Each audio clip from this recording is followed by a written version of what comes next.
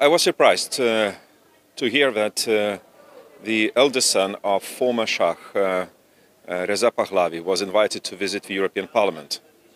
It is not my choice to invite Reza Pahlavi to visit the European Parliament, neither to see him as a fighter for freedom and a better future of Iranian people.